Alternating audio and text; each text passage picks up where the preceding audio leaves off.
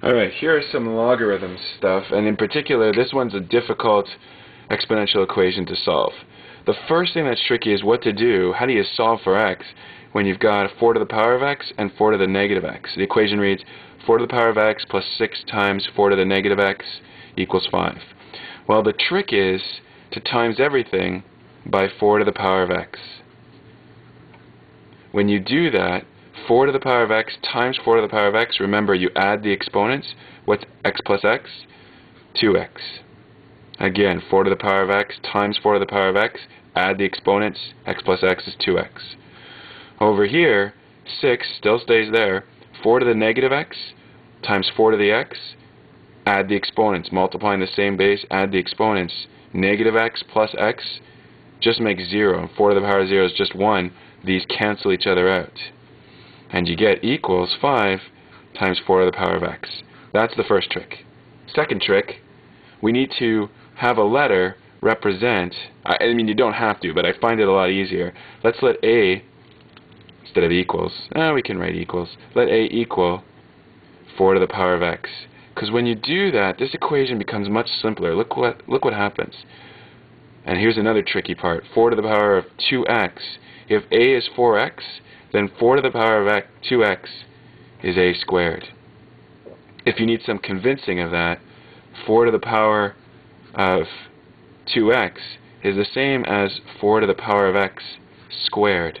Remember, when you're multiplying exponents, you multiply them together. Sorry, when you have a power of power, you multiply the exponents. So 4 to the power of x squared would give you 4 to the power of 2x. But 4 to the power of x is just a, so we get a squared. That's a tricky part. But if you get through that, then the equation becomes much simpler. It's a nice quadratic. Let's move everything to the left-hand side. You get a squared minus 5a plus 6 equals 0.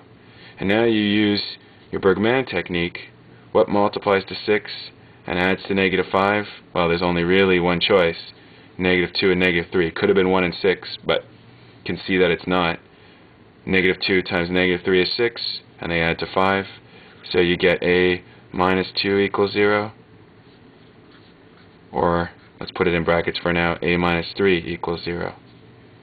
In other words, as I just said, a minus 2 equals 0, or a minus 3 equals 0. Let's see what we've done so far. Multiplied everything by 4x, then substituted in a representing 4x so that we get a nice quadratic. Move that quadratic left so that everything's on the left-hand side, and factor. Now that we're factor, we solve just like we'd solve for zeros, either a minus 2 equals 0 or a minus 3 equals 0. So, a equals 2 or a equals 3. But we're not done, because the answer is not what a is. Remember, a is 4 to the power of x. So either 4 to the power of x equals 2, or 4 to the power of x equals 3. Now what? Log both sides. You get log 4 to the power of x equals log 2. How do you solve that? When you have an exponent on a logarithm, you can bring it out in front, and you get x log 4 equals log 2. And how do we get x by itself? Well, it's being multiplied by log 4. So divide both sides by log 4.